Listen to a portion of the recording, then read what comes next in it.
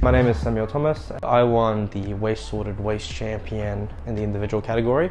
So Sam Spares is a not-for-profit organisation that takes in e-waste from community members and local organisations, refurbishes it and then gives it back freely to our community members. A big thing for me before starting Sam Spares was the right to repair movement and reducing devices that go into landfill, because there are so many devices out there that are still in working order or that just need basic repairs done. And people out there who don't have devices like laptops, phones, desktops should have access to those, because there's so many out there, and why are we destroying them when it's so easy to put them back into the economy?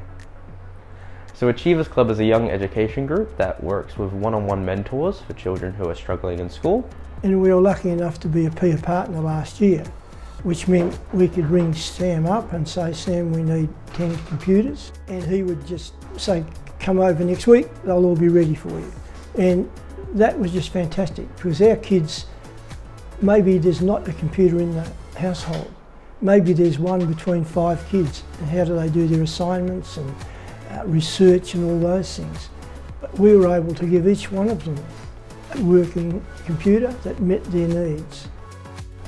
Yeah, I say a lot of our repairs are relatively simple. It's mainly just switching out parts that are broken and testing to make sure that the devices that are repaired are fully functional. Yeah. I think it needs to be pushed forward that devices can be repaired, and I think we should try to remove the stigma that it's hard. Sam Spares is also about removing the stigma that if you have a disability that you are incapable of doing things. So coming out of school doing work placement, if you are autistic or if you have ADHD or Tourette syndrome, the options available to you are very minimal. I just thought that was ridiculous, because I know what I'm capable of. I mainly work with young neurodivergent people. I personally work and train 6 people. So Brody is one of the boys I work with. Him and his twin brother come here every Friday. They started a couple months ago, and since then are able to, as you can see, work on laptops by themselves, identify problems with laptops and desktops, as well as do the necessary repairs and do the software installation on them. Getting to see the incredible improvement with the kids I work with.